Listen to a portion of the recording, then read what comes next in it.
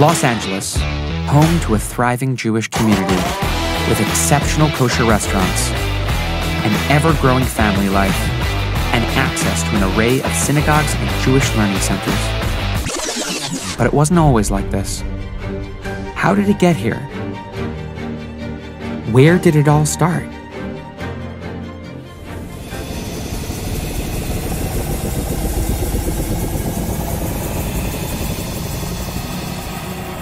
"75 years ago, in the small basement of Beth Jacob Congregation on West Adams Boulevard, Rabbi Dolgan founded Los Angeles' first Jewish day school.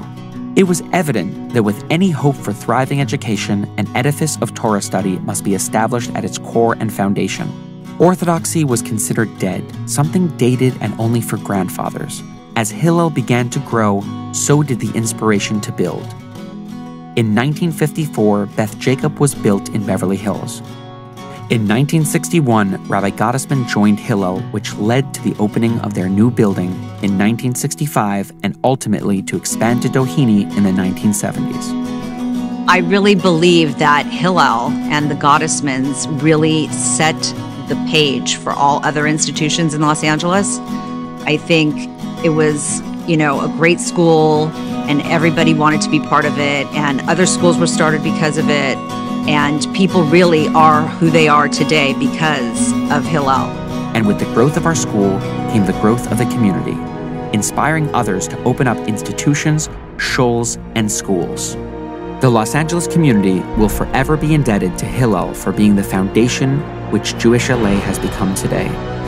Here is where it started, at Hillel, the foundation and cornerstone of LA, the foundation which has allowed expansion into an array of day schools, shuls, and so much more.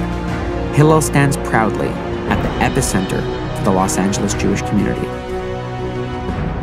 Over the last 7 decades, Hillel has educated thousands of students, and today, Hillel alumni span the planet, all on the foundation of Hillel.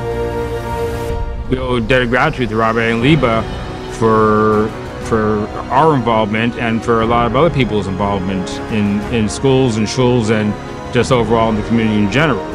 And our promise to you tonight is that we will never stop filling it with thriving Jewish life.